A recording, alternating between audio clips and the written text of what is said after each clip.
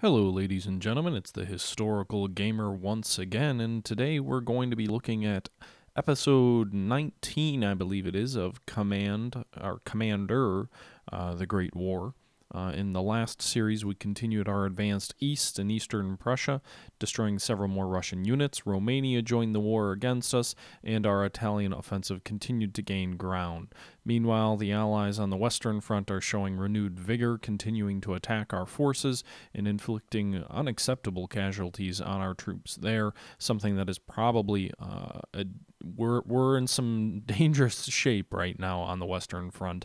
They're not breaking out yet, but it seems they're on the verge with the amount of air power they have and how effective it has been at basically cutting off, or not cutting off, but disrupting and allowing the enemy to advance and destroy our troops. There you see a devastating naval battle there as the French destroy that Austrian cruiser, which perhaps got a little bit too far from Austrian territory here in the Adriatic. Meanwhile, the Russians advancing near, I believe that's Karakov in the Caucasus against the Ottomans, continuing to advance further away from its line of supply, so that probably wasn't the smartest move by the Russians there. Might open up a potential counterattack for us here. Meanwhile, on the other eastern front, between the Russians, Romanians, and then the Bulgarians, Ottomans, and Austrians, things are somewhat stagnant, moving somewhat slowly after some Russian reverses near Budapest. The Romanians, meanwhile, while cut off and surrounded there, are really no worse for the wear, because you can't cut off and destroy units in a capital. They will always have supply if they have a clear line with a capital city, that being the cities with the star. So that kind of sucks. We do have one Romanian unit isolated, but nothing too substantial. And the Russians continue to kind of, I don't know if they're falling back or counterattacking. It's hard to say on the Prussian front. Yeah, Italian front. You can see there the Allies have some air power that they've diverted from the Western Front there. You can see 2 air units. The Germans are in trouble in that they don't have enough industrial points to commit to building air units, while the Allies do, because I really haven't been launching any commerce raids, no U-boat raids against the Allies like I should. Holy cow, and there you saw 4 air units and 1 artillery unit, and a Allied breakthrough driving that unit back. We'll see if they exploit that hole in my line and advance into it, or if they content themselves merely with inflicting heavy casualties on a garrison unit. Looks to be the latter. So yeah, everything's going really well for us, with the exception of the Western Front, where things are now starting to get dicey. More technological developments, and again, very little. Oh, holy cow, Germany, 124 industries. So the question is, do we use it to shore up our defensive line, which is severely lacking due to heavy casualties, or do we use it to build new units? Probably the latter would be wise, but it's also a rare opportunity for us to essentially shore up quite a few understrength units in the east that are exhausted after constant combat and offensive and heavy defensive operations. So I guess we'll see what we do there as we attempt to continue to keep the pressure on the Russians here in late 1916. Now, in my last video, I talked a little bit about the Battle of the Somme and kind of the perhaps slightly misinterpreted engagement that took place in 1916 around this time period. Not that it was misinterpreted from being a disaster, because in a large degree it was a disaster for the Allied powers in the West, the Entente powers. However, despite being a disaster, especially early, there were a lot of lessons, there were a lot of signs that the war was beginning to change already in 1916. The battle saw the first wide-scale use of tanks by the British, and also saw some changing tactics in the way artillery was used after the initial phase of the battle focused primarily on massive bombardments. 1916 is interesting to me because while I think it was early, was it early No, it was 1915 when the Germans launched their massively successful offensive against the Russians. What was that called again? the Gorlich-Tarnow offensive or something like that, which drove the Russians about 180 miles east of Warsaw. Whatever this current offensive we're in the middle of with the Germans is probably comparable to that offensive right now. We've destroyed tons of Russian units, although we haven't driven them back nearly as far. But nonetheless, that Gorlich-Tarnow offensive, which I believe took place in 1915, convinced the German high command that the Russians were all but done, and was a major reason that they decided to launch their offensive against Verdun rather than focusing on finishing up the Russians in the east. The Verdun offensive disrupted some Allied offensive plans in the west and ended up leading to the Battle of the Somme as an attempt to relieve pressure on the French units which were being attacked by the Germans. It led to the British first major attack. It also led to a Russian attack in 1916 as well, the most successful Russian offensive of the entire war. That was in large part a response to the Battle of Verdun and an attempt to bring German pressure off of the French, but it was also an attempt to relieve some pressure off of the Italians who had entered the war on the Entente or Allied powers side. There was a heavy Austrian offensive against the Italians in early 1916, as well as the German attacks near Verdun, which led to the Italians asking the Russians to launch a attack against the Germans, or not the Germans, but against the Central Powers. Some initial attacks against the Germans bogged down early in 1916, and Russian commanders had very little faith, very little confidence that their attacks would come to anything and have any chance of success, with one exception. That was General Brusilov, I'm sure I'm mispronouncing his name, who decided to launch a heavy attack against the Austrians instead of the Germans in the south. And the attack went remarkably well. The Brusilov offensive saw the Russians advance hundreds of miles, breaking through the Austrian lines, imperiling the Austrian position, and seriously threatening the Austro-Hungarian Empire's ability to continue the war. It was a dramatic success in which the Russians borrowed a lot of tactics which were being implemented by other powers, and again was a sign that the static war, which so epitomizes the First World War and is so remembered for the First World War, again, was already breaking down in 1916. Although, to be fair, there was never quite the level of staticity. There was never quite the level of stagnation on the Eastern Front as there was on the Western Front. Still, things had settled down before the Brusilov offensive, which took place in June of 1916, but didn't actually end until October-ish. So right around the time that we're in right now would have been when the Brusilov offensive was wrapping up. The Russians decided, rather than concentrating massive quantities of troops in a very narrow area, as was the rule in the West, they would have a more dispersed offensive, bringing troops in massive quantities of artillery up and being ready, but also not giving away the location of their attack. And I believe the despite, oh no, that was the Somme. Never mind. But nonetheless, they did disperse their forces a lot more, which allowed them to help hide the location of the attack and not give away exactly what they were up to.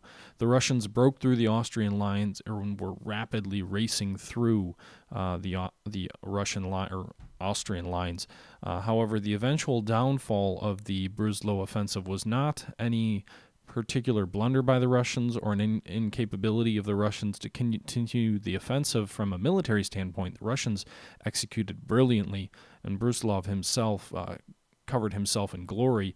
Rather, the ending, as you can see here, I'm choosing to upgrade my troops to make them more effective in the hope that upgrading my troops will allow them to better withstand these massive Allied counterattacks. I'm doing that rather than actually launching or actually purchasing more units. And that may be a mistake, but that's what I'm doing anyway. But anyway, Brusilov's offensive bogged down for two reasons. One, the Germans came to the Austrian aid, and actually it was a critical turning point in the war in the sense that the Austrians finally agreed to follow German direction rather than kind of their own command structure. The offensive was so disastrous that the Austrians essentially agreed to take a back seat to the Germans in terms of command on the Eastern Front, but it also failed because, well, not also, but it failed for two reasons. One, the Russian infrastructure was incapable of supporting the continued drive and rapid advance. Railroads couldn't keep up, supplies couldn't keep up, and eventually the Russians outstripped their supply lines. The Germans also dispatched large numbers of troops to aid the Austrians, and as the Russians reached the end of their supply lines, they were now facing expert German troops as well as Austrian troops who were battle-hardened and falling back on their own supply lines, who were much better in supply. The offensive ended as many offensives in World War I ended, much like the German spring offensives, with desperate attempts by the Russians to keep the front mobile, with suicidal, heavy casualty attacks, which bogged down into nothing. And despite the massive gain in terms of successful, gain of land, the Russian army, while meeting with initial success, perhaps the end of the offensive was bungled to the point that morale dropped. It failed in destroying the Austrians, allowed them to consolidate, allowed the Germans to consolidate, and really set the stage with massive Russian casualties, especially at the end of that offensive, like I said, really set the stage for the Russian Revolution to really begin and to see Lenin return to Russia. Basically, this was the last major attack, last major hurrah for the Russian military in the First World War, where everything really went to crap after that. But as you can see here, the Russians are starting to fortify a line near, is that Danzig, I believe, starting to fortify a line along the Danzig corridor. So our chance for a rapid breakthrough into the east may be quickly fading. Meanwhile, our Western Front has been shuffling troops back and forth. We've upgraded troops in the hope of better withstanding these massive Allied attacks. As you can see here, the Allied computer is taking pains to attack only our core units, so not our infantry, not our full-size units. They're attacking weak spots along the line. So I've got to give the AI a lot of credit for that. They're doing a good job of finding the spot where we're the weakest, concentrating against it, destroying it, and eventually they're going to wear me out. I lost a unit, or didn't lose it, but lost 90% of a unit, and it was driven back this last turn. Now this turn on the 26th of October, another unit lost more than 50% of its strength for virtually no Allied losses, still held its ground, but eventually these casualties are going to be too heavy, too hard for me to replace the losses. So things are starting to look a little bit grave. Meanwhile, on the Eastern Front, the situation is the same. We've pocketed a Russian unit, and in the process of destroying it, are losing valuable time to try and exploit Russia's fragmented situation. We're basically cutting off Russian units, but then it takes too long to destroy them before we are forced to, or before we're able to advance again. You can see here the Russians have formed a seemingly solid line south, and we've now run into, you can see there the four of those units along the line out of the 5 we can see are full strength infantry units. So we may be about to bog down into trench warfare. Unfortunately, once again, right around Danzig. Meanwhile, with the Russians holding the port city of Danzig itself, we're not able to bombard it because that port hex is in Russian control. So it's going to limit the use of our navy along the Baltic coast, which has been very useful. Meanwhile, we'll continue to reduce at least this one Romanian unit here that's cut off near Arad, and is frustratingly not dying as they inflict much heavier casualties on us than they on them, which is pretty much disastrous. Meanwhile, we have cut off and now destroyed another Russian unit to the south of, I believe that's Karakov. It's hard for me to see here. But it looks like the Russians have brought in yet another full-strength unit, so they have finally given the Ottomans the attention they probably should have quite a while ago. We're now going up not against the bulk of the Russian army by any means, but certainly a substantial force, which is going to pose a challenge for the Ottoman army here to deal with, as we really lack the resources to reinforce these guys in any kind of meaningful way. You can see here the Ottoman industry produces very little in terms of industrial points, and we probably have tied up far too many of those points in a larger military than we should have. Maybe we shouldn't have recruited quite so many men at the start of the war and kind of kept a smaller force. That way, the industrial points we would have had more for reinforcements as opposed to paying huge amounts to troops, for upkeep. But that is neither here nor there. I'm not going to disband soldiers in the field either. So that's kind of where we're at there. You can see here the Romanian front is kind of stabilizing, unfortunately, here. Like to take Bucharest, but we just don't have the manpower right now, and kind of pull this one unit back to protect the Bulgarian capital if the Russians try anything silly. Or not Russians, but Romanians. So we've got new heavy artillery. That's nice. Meanwhile, on the Western Front, we could just bombard someone for the heck of it. The AI is also doing a really good job of making sure that the places along the front where it does have garrison units rather than full-strength units, it's only exposed to 1 or 2 attacks at the most. I have not done as good of a job creating my front line, really.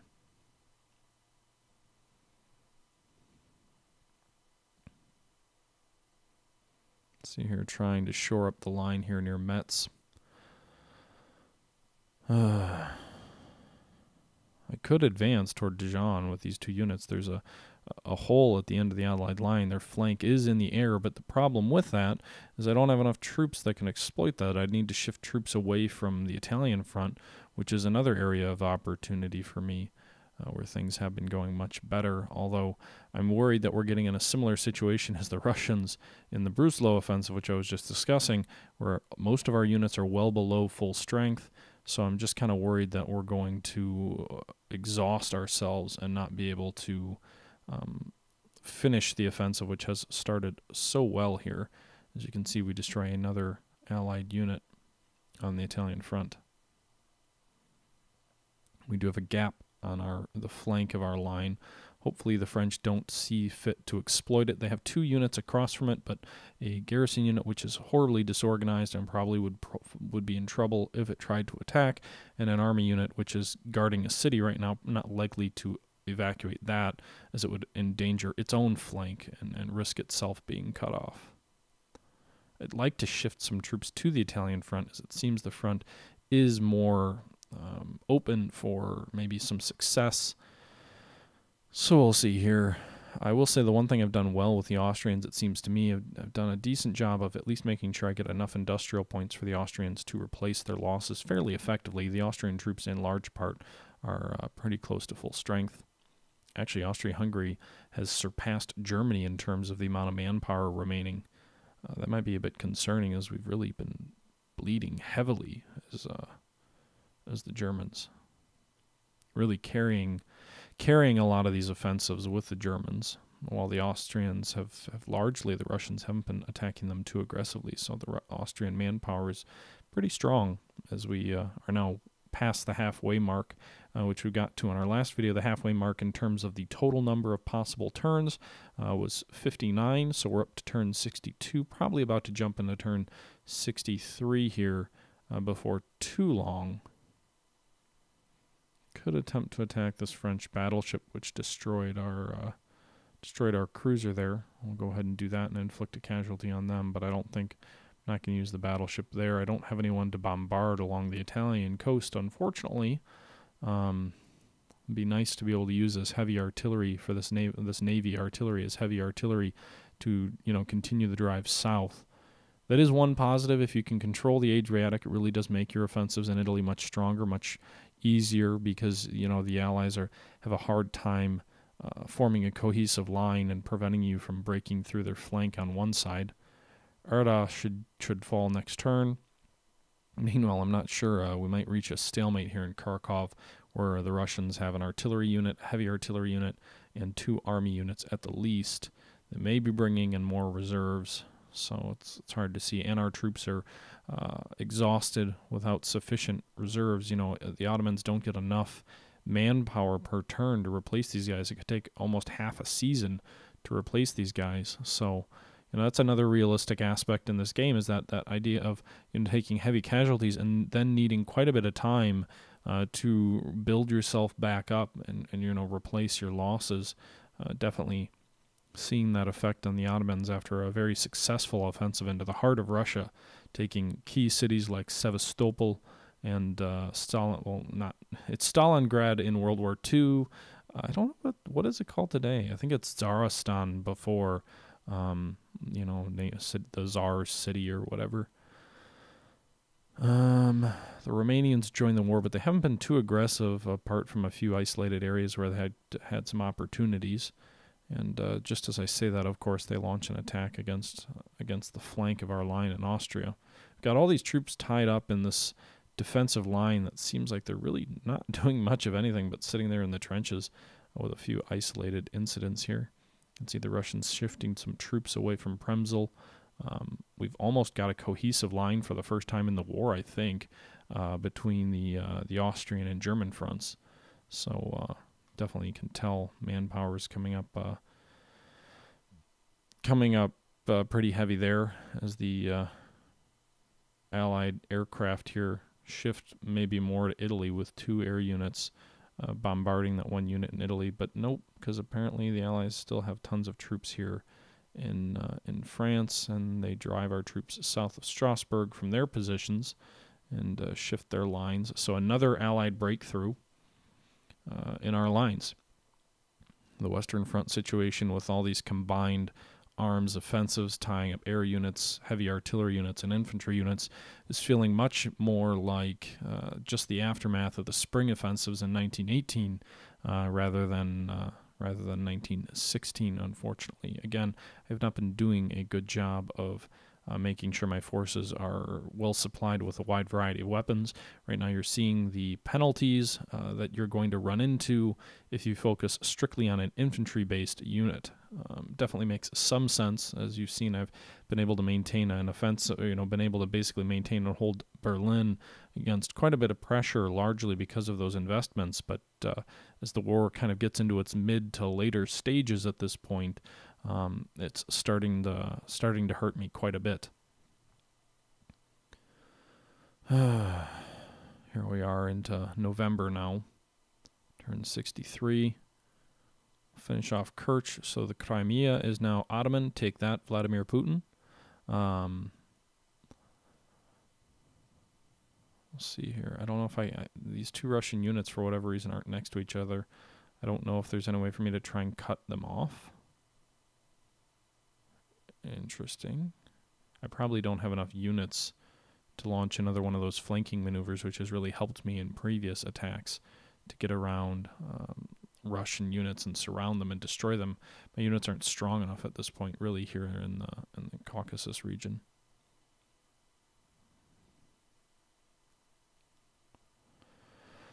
The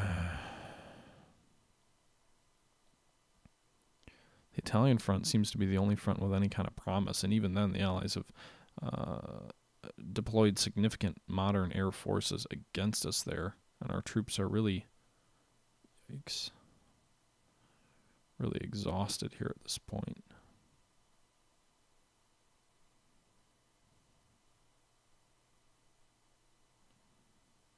Let's see here, armored cars I like to attack because they're not too much of a threat, I don't think.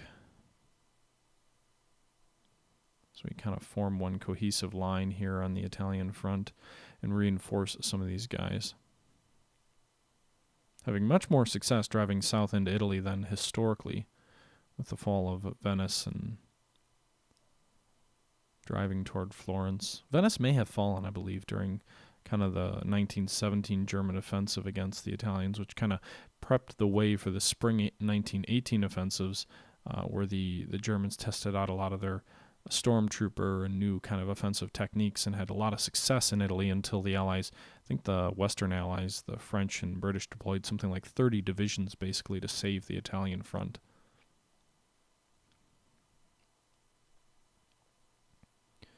May have to start reconsidering pulling troops back toward Germany.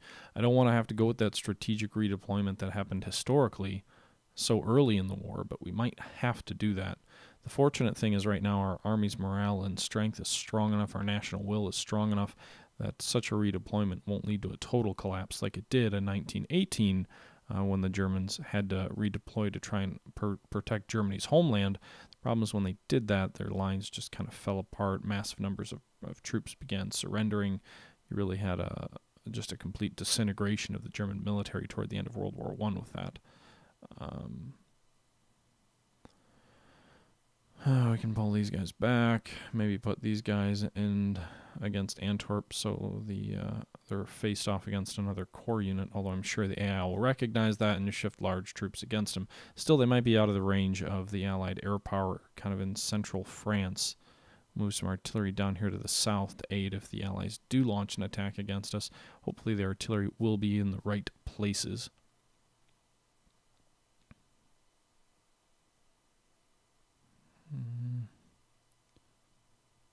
There we go.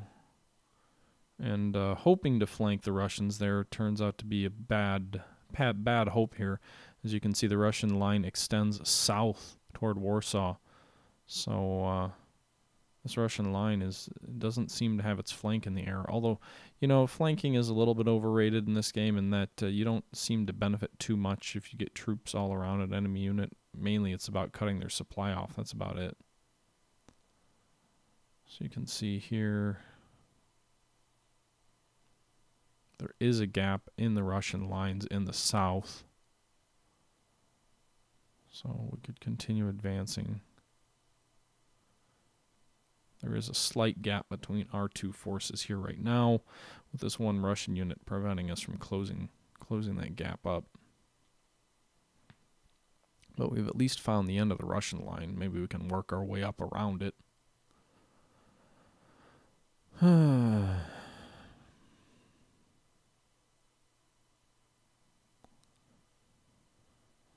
So, for those of you watching, I am going to try and start posting videos on a more regular schedule.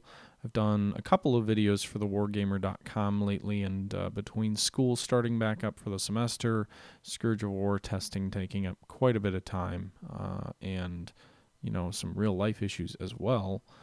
Haven't had a whole lot of time to make videos, definitely not as much as I would like. I really enjoy it, but despite all of that, January looks to be, well, at the time of this recording, it's what, January 28th right now. It's on pace of being, if not the biggest month in terms of views for my channel, very close. If it is the biggest month, then essentially, you know, it'll continue a trend that started in October of 40,000 plus view months. Almost got to 50,000 once. I think that was November, maybe it was December. Either November or December, I got like 49,900 views, which was my best month ever. The month before it was like 46,000, and the month before that was like 41,000. Those are the only months I've ever had more than 40,000. So quite a bit of growth. This month might actually surpass it and get to like 51, 52,000, depending on how a few things pan out. If not, it'll be, you know, mid to upper 40s again. YouTube views are trailing a bit, so it's hard to tell where I'm really at.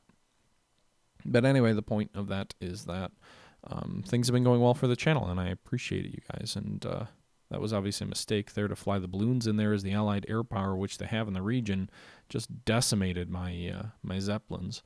That represents another strategical change between early war Zeppelins being largely impervious to enemy counter air and being very effective units. In this case, they were not, and they got shot to pieces there. Meanwhile, the Russian encirclement of Königsberg has gotten weaker, so the guys there can at least provide some distraction for the Russian troops opposite of them, as the Russians have shifted the bulk of the troops surrounding Königsberg toward the Danzig front. Unfortunately, I don't have any other troops in Königsberg to take advantage of that, and if I move my one unit out, Königsberg will fall and they'll be cut off and disaster will ensue, so we're not going to do that. Meanwhile, we're exhausted in Italy, without much ability to counter. Again, I've got a decent amount of industry right now as Germany here, but I'm going to have to use, well, not have to, but I'm going to choose to use the majority of these points here to upgrade these troops, hopefully making them more effective. The main downside of doing that is, again, that I won't be able to afford any nicer units than maybe just infantry. But my troops are so under upgraded right now. They need to be caught up, because the allied units are also upgrading as well, just as quickly as they get new units. So it's really becoming an industrial battle, which it feels we're kind of in a death spiral and are going to lose. But it's hard to say. You know, the war is going well enough right now. If we can hang on in the west, maybe we can finish off the Russians and free up a lot of troops to head west. But we'll see. With that being said, I think we're just about done with this video. This was part 19 of my Commander the Great War series. Again, looking to get back to this more regularly. I also already have part 20 recorded, which will be a more conventional, less kind of historical discussion like I've done here the last two videos, talking more about gameplay as I play through it. I hope you've enjoyed this video, you guys. Thanks for tuning in once again, and until next time, this is the Historical Gamer saying bye.